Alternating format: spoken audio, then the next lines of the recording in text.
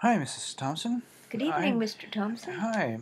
I'd like to create a science fair document that I can share with my teacher for my science fair project. Can you show me how to do that?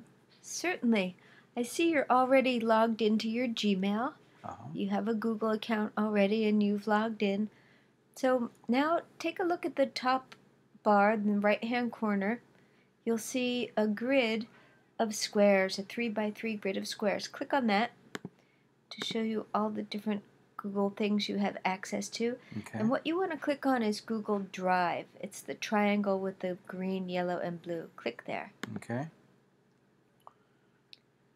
And I see you've already been in and created a few things, folders and such. Yeah. On the left-hand side of your screen, click on Create. I like creating.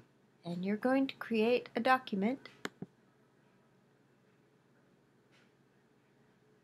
Okay, there it is. There's your new Google Doc. The first thing you want to do is give it a name. Up in the top left, click on Untitled Document. And now name it Science Fair Project. Put the first name of myself and my partner. And then click OK. Okay. Beautiful.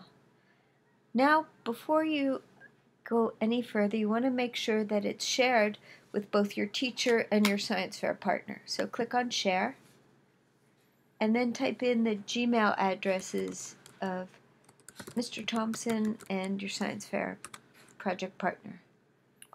And Mr. Thompson's Gmail address is wthompson@gmail.com. And here I could add Joe's email address. And make sure that you leave it to the right of the people who you're sharing it with. It says Can Edit. You don't want to change that. You want both your partner and Mr. Thompson to have full editing rights. Okay, so we want to make sure that's good there. You can add a note if you like. And then hit send. Okay. Now your science fair project document's all ready to go. Good job. Great. Thank you, Mrs. Thompson. You're welcome. All right. Until next time.